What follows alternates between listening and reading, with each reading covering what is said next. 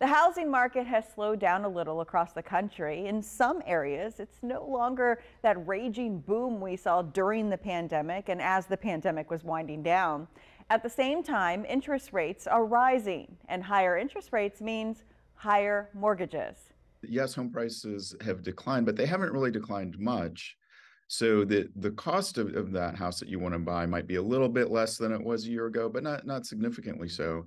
Jeff Ostrowski is an analyst at Bankrate.com. He says Bankrate crunched the numbers and found compared to a year ago, your typical monthly mortgage payment now is 35% higher than it would have been a year ago, which is still not great news for first-time home buyers.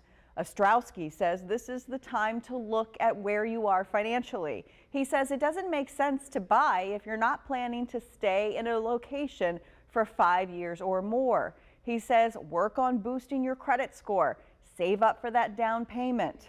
And then you want to have some money beyond that because you don't want to be in a situation where you bought a house and then you need to replace the air conditioner or you need to replace the water heater and you're running up credit card debt to do that. He also says if you are looking to buy for the first time, really look into some of the first-time homebuyer programs. Every state has a program that will help you make that purchase. Also, it's still time to be patient. You may have to wait it out another year renting. It all depends on what's happening in your particular real estate market. If you are unsure, talk to a mortgage specialist or realtor.